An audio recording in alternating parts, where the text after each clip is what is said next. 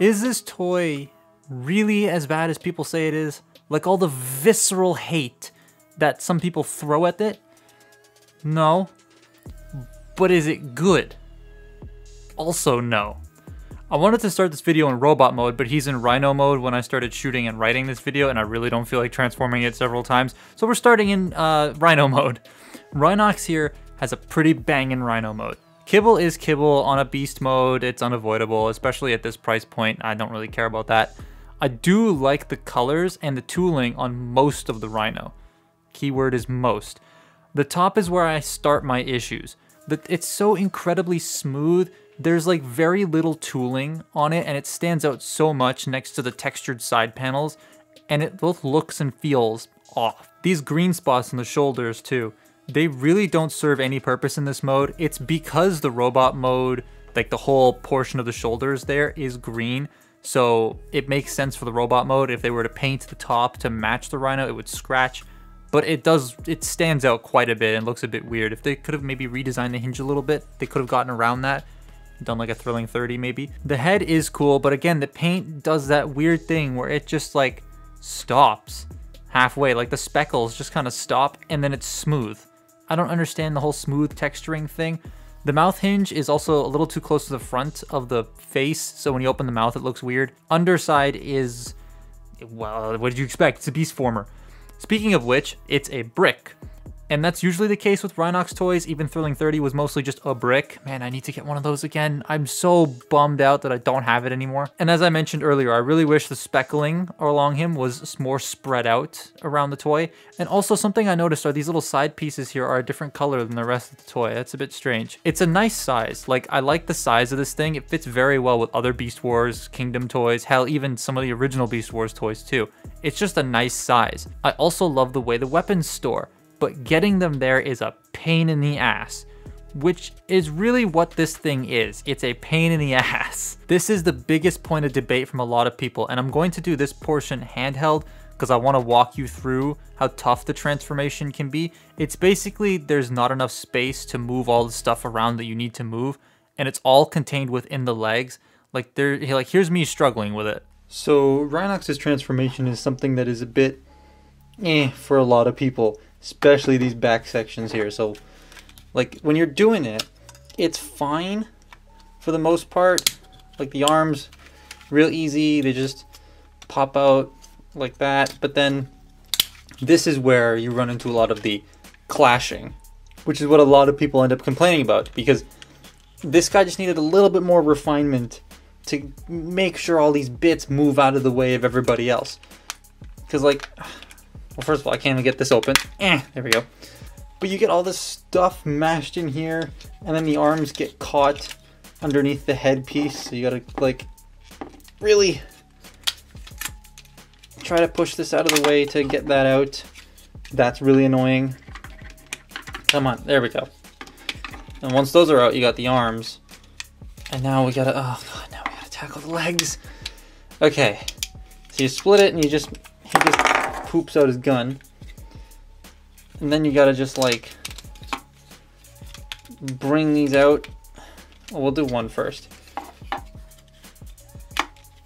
The biggest issue I have with this thing is this lack of clearance. It gets in its own way all the time, and it's really frustrating, especially with this bit here, trying to like clear the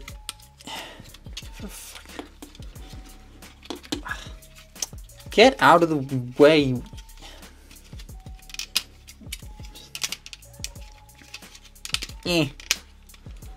Okay. And then, like, maybe, there we go. We got the bit out. And that's a leg. That took a lot of effort just to get that one leg on a Voyager class toy out of its socket. Let's try this again. Alright. Okay, that one was a little easier. Going back. Alright, the foot just came right off. Going back into Rhino mode is even more difficult. See, but that's the most difficult part of the transformation is the legs. Once you get that, it's pretty... Like, this is super satisfying to do. This is just pretty easy. And boom, there's Rhinox. I do really like how the toy goes from fully gray to a primarily green robot. It's pretty cool. It reminds me of Astro Train. When he triple changes, he changes from purple to gray to, you know, robot. One of my friends described him as two-dimensional because he's wide but flat. And if you raise the arms or look from the top, it's very like two-dimensional. The front of the legs too, they're very plain because it's the back of the Rhino. And so there's that same tooling issue where there's just not being enough tooling at all. The green also looks a little off. I don't know how it's like too bright of a green for me to fit with the rest of the Kingdom line. Like it just the green feels a little off to me. The arm rotation is also weird. It rotates fine, but if you rotate it and then move the arms out, it's weird. It's because of where the pins are located on the shoulders. It looks like this, and you can also see the support structure inside the arm, which looks a bit ugly. It's like the understuds of Lego. I love the chest though. I don't care that's a fake part because it has to be wider by design. It's the normal mouth just wouldn't have cut it, so I'm okay with this. The weapons look neat, but they don't spin, nor are they any good. They are super thin and really lifeless. Like, the guns have no substance to them, unlike the Thrilling 31, and those had a spinning feature and could fit inside the Rhino mode. So these are just really pitiful to me. Like, they could have put the spinny thing, but they just didn't. These weird side flaps next to the jaw, though, stick out a bit too much, and they seem very out of place. They throw me off a little bit, and they're, like I said, a different color from the rest of the skin of the Rhino very slightly. Another issue I have with the legs is that the tail is just kind of sticking out the side there. It looks really weird, and it messes with the tabbing of the front panel, and the leg shaping too. It's all just strange. It's because of the way the panels swing around to tab in, but it's like, it feels very unnecessary.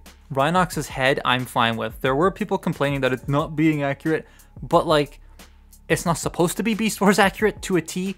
It's this slight stylization of them, so I'm okay with that. It just lacks essence. The mouth gets very lost in that sea of green, and the gold paint isn't as vibrant as I would have liked it to be. And that's just the case with most of the paint on it. It's not like the gold is not as vibrant as I would have wanted it to be against that really bright green. If they darkened the green, the gold would have stood out a little bit more. But the Thrilling 31 is just a lot more pleasing to look at with its paint. I'm also going to walk you through the articulation because it's actually really interesting in some of the like design choices that they did for this toy. So here you go. Rhinox's articulation is something that is actually really cool. And you wouldn't expect that from something that looks and is built like a tank, right? You would expect it to be good, but not great. And while it's not perfect, like wrist swivels would be nice, but the way he transforms, it's you can't really do that. His head's pretty expressive. You got a ball joint, which is really cool, and then the arms do the whole rotation thing, and they rotate weirdly, like I stated earlier. That looks dumb. But the most surprising thing is this joint. This is so cool. I wish more Transformers had this joint. He has butterflies, so you can like move the arms in. I love that. I think that's so cool. But then it's just like your standard fare of joints after that. Nothing super special. Waist joint is actually pretty limited by the chunky stuff around him, but it's not too terribly bad. He does have double jointed knees as well and ankle pivots, which is pretty nice. The toy as a whole, though, is okay. To me, it feels a lot like Thrilling 30 Roadbuster in the sense that I don't see anyone going out of their way to find Thrilling 30 Roadbuster, and I don't see people going out of their way to get this thing either. I feel like it'll probably just end up being one of those toys that falls into no one really wants it anymore, and you'll end up seeing it all the time at vintage shops like I do with Thrilling 30 Roadbuster. I see him all the time at conventions, vintage shops, my buddy's store, because nobody wants one. And Rhinox here, Legacy has come out, and Rhinox is still shelf warming. Like, he's everywhere at Toys R Us. They just cannot get rid of him. So should you buy it? I mean, it's an okay toy, and if you really need a Rhinox and you can't find the Thrilling 30 version for cheap, then get this instead, because this one is rough around the edges, and if it just had maybe a couple more months to sit in the design stage, it would have been a lot better. Now, is it as bad as everybody says? No. It's not the worst thing ever. There are much worse toys out there, It's not terrible looking toy either. There are a lot like uglier toys. It's not terribly fun to mess with. It's a little frustrating, and it's a bit of a pain in the ass because it could have been great, but it just ended up being mediocre. And mediocre figures tend to get forgotten about. So I definitely see this thing just being thrown to the side in the next couple years. But that's been my look at Kingdom Rhinox. Follow me on Twitter and Instagram, and I will see you next time. Goodbye.